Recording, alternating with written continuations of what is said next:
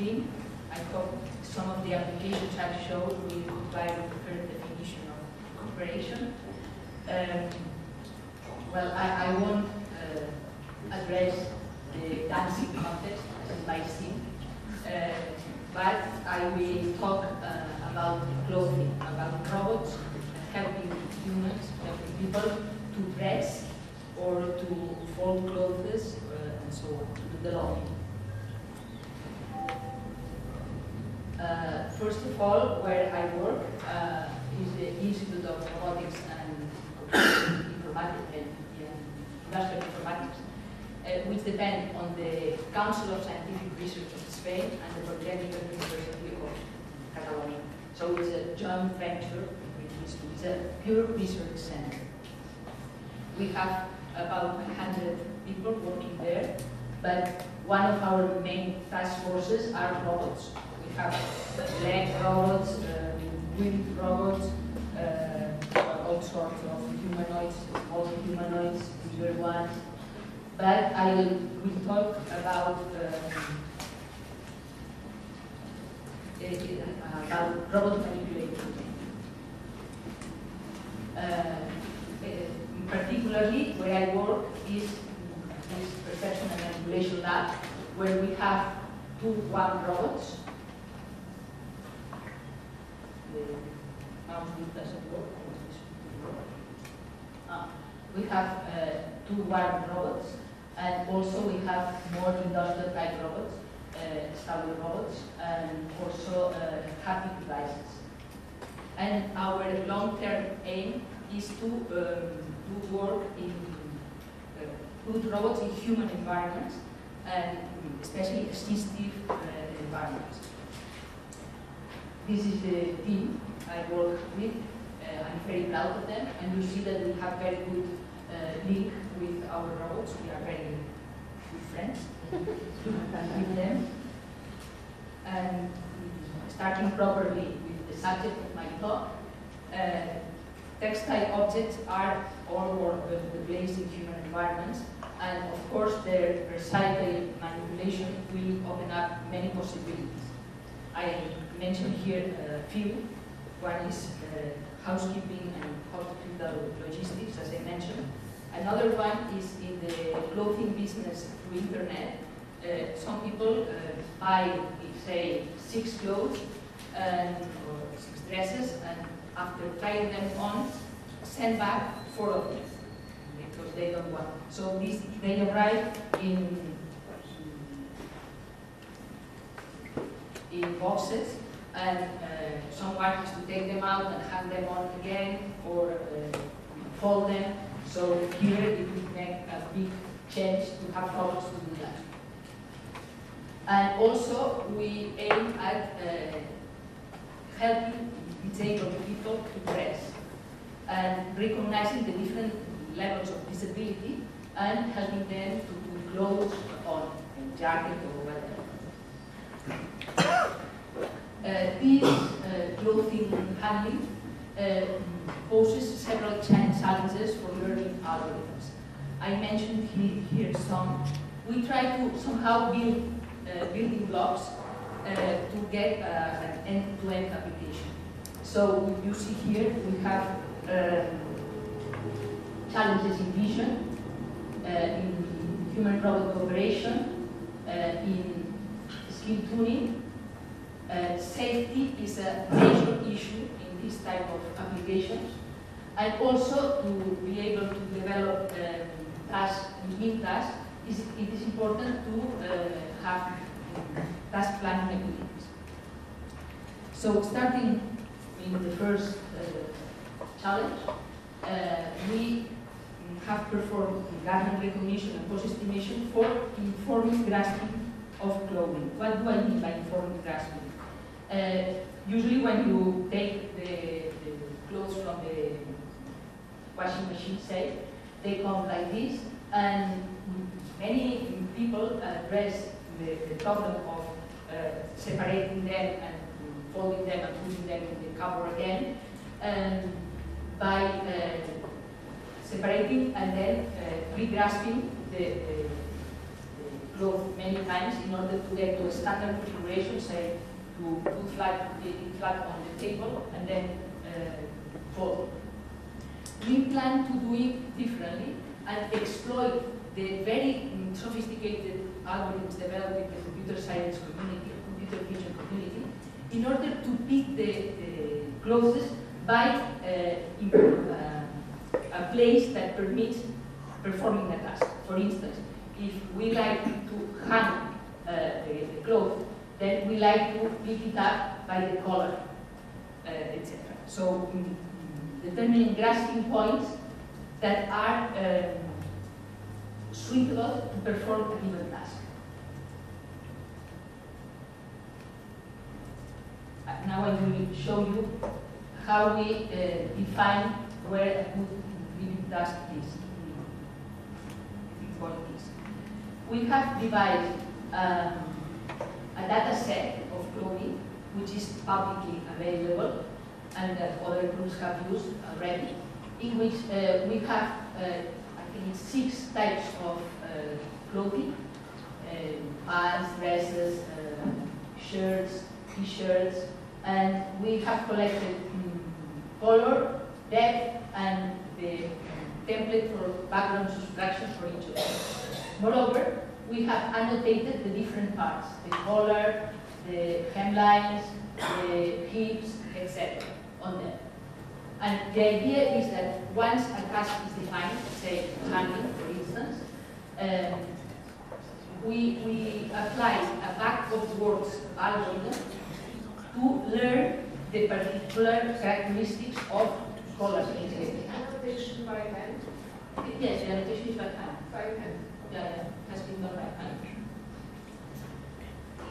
Well, with a bit of help, because I explain it later, but endlessly by hand. Then we apply back-of-words algorithm in order to compute a map of likelihood of where the color lies.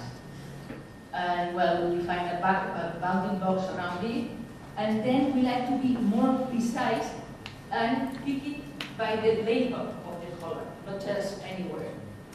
And for this, we have devised a 3D descriptor, which is based on the local arrangement of the normals of the surface.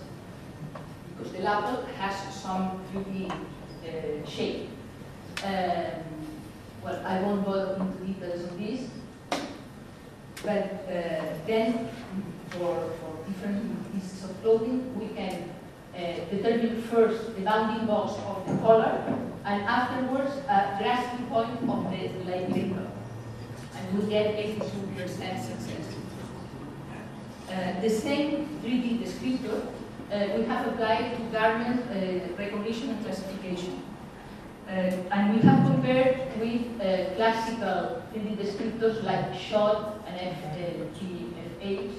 You see the one that gets the best results is this one, although our descriptor is quite competitive, and even in some particular cases it gets better. But what is important is that it is 2 orders of magnitude faster, because it relies only on depth information. Well, this is one building block towards this cloth handling. The next thing I'm going to show is human-robot collaboration from demonstrations. In this case, I will show first an application with a rigid object. The purpose here is to assemble this IKEA table between the human and the robot. So to do that, first this will be acting as a human, and this will be a teacher that will be holding the robot so as to show the right behavior. And what is intended is that the robot acts as a third hand, say. So this person wants to assemble this table, so this part of the table should be compliant while he is moving it around to put it in a comfortable position for him. And then when he tries to screw the leg, then the robot should help stiff the base of the table. So there is a video here which will show.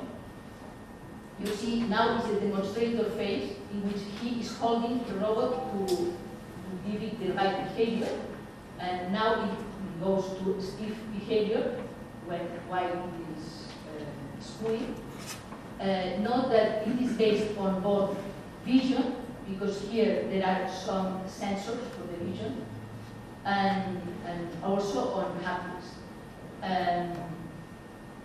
Now it is the robot is behaving as expected. It is stiff while the human is screwing the leg. But if the leg is screwed in a bad position, let's say in the middle of the table, then the robot doesn't recognize it that it has to be stiff, so it behaves compliantly. And the same if the leg is upside down, like here. So this provides us with the first demonstration of what the intended behavior by the robot should be.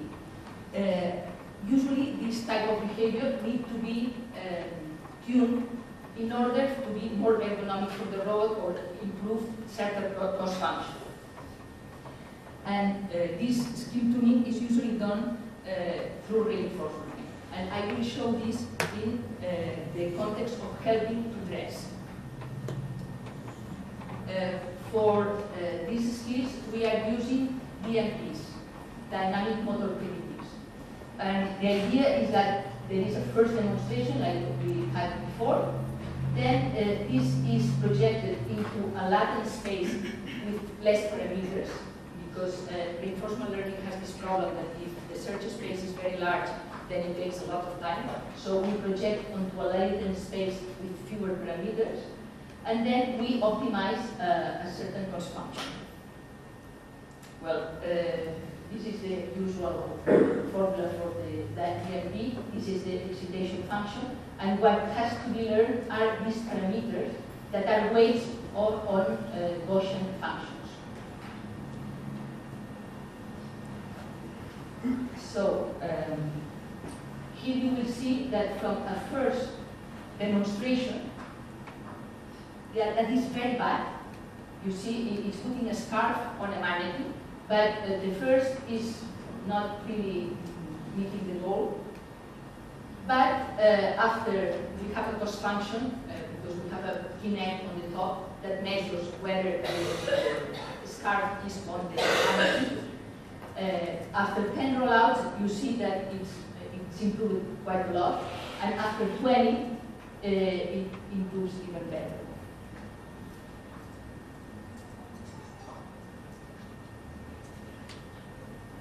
Well, this is just to show that since reinforcement learning, as I said, is quite time-consuming, we have implemented two ways to speed it up.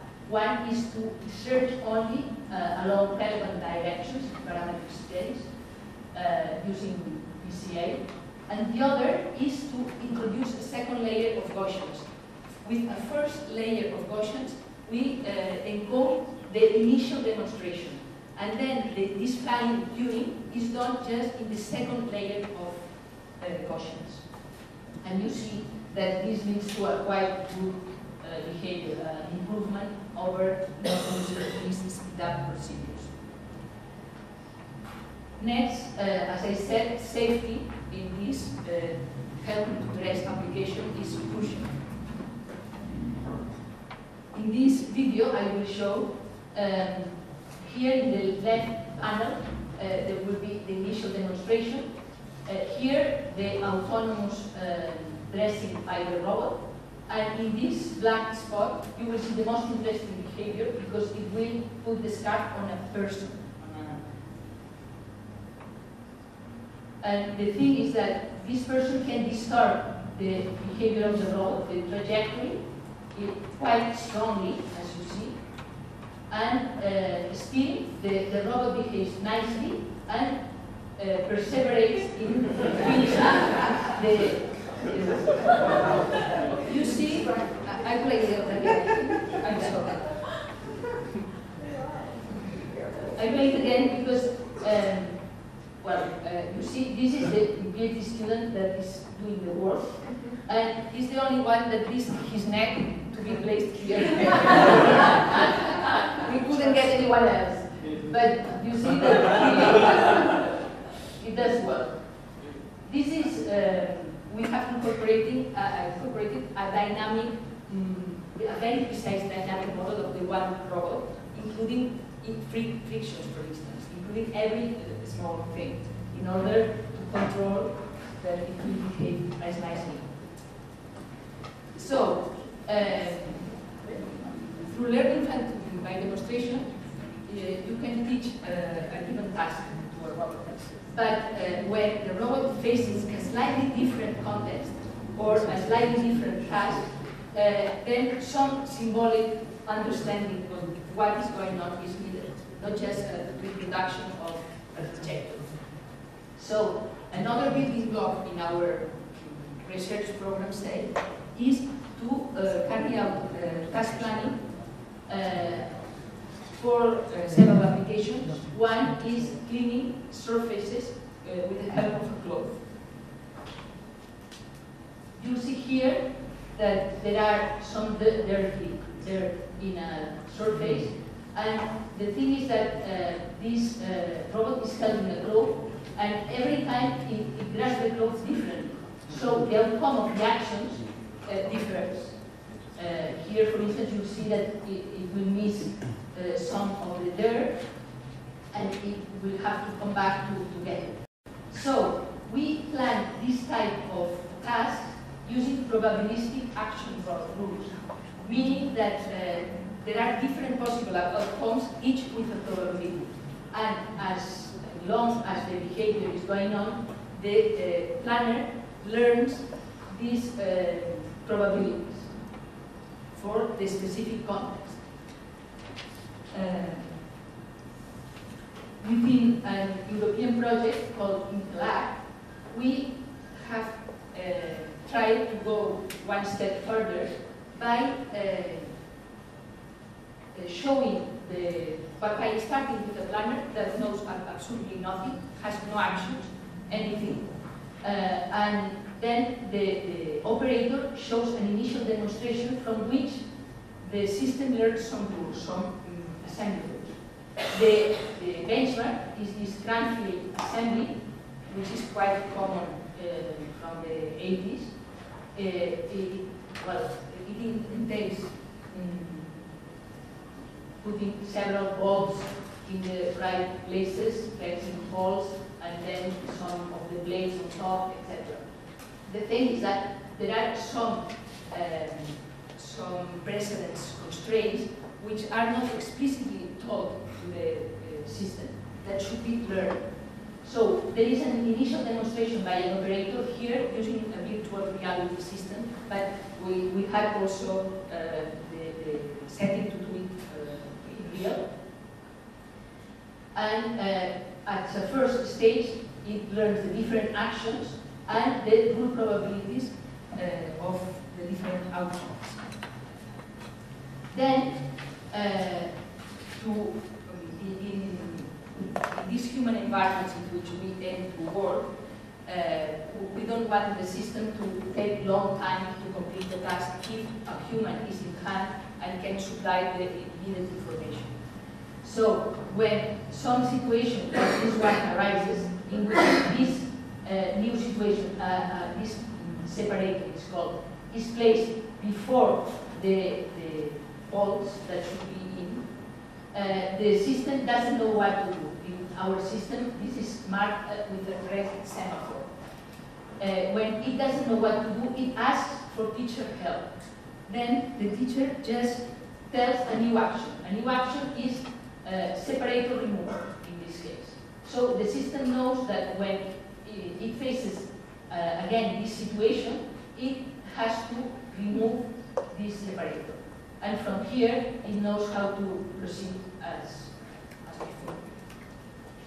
So when this explained situation arrives again, the system autonomously knows what to do. You see here that it shows that the action removes separator.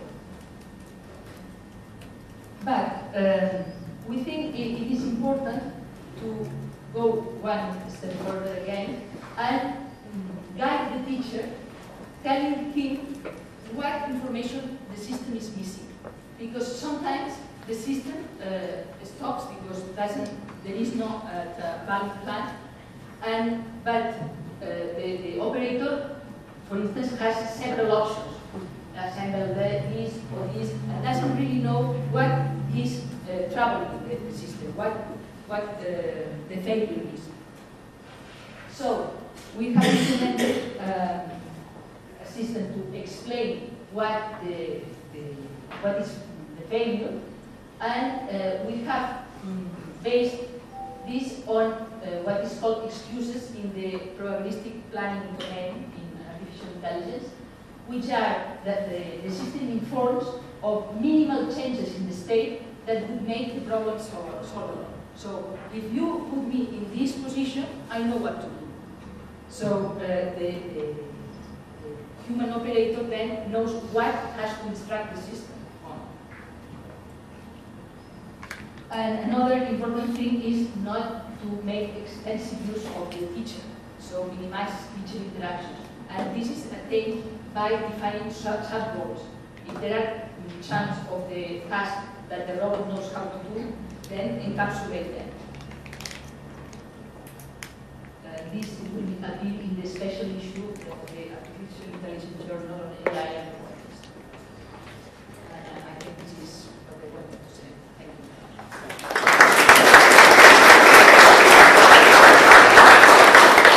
So we have time for one question while our next speaker is here. So I was thinking that whenever I manipulate clothing, use two hands. It's actually pretty hard to put a scarf around somebody's sleeve. Have you thought about using two hands, or is the problem becoming harder because the robot has to do everything with one hand? Well, we started with the simplest problem, is of putting a scarf on. We are now working on putting a jacket, and we are using the two one arms. And the interesting thing is that we are trying to optimize the configuration of the two arms. Since we don't have a torso with the two arms in a humanoid configuration, we have two single arms.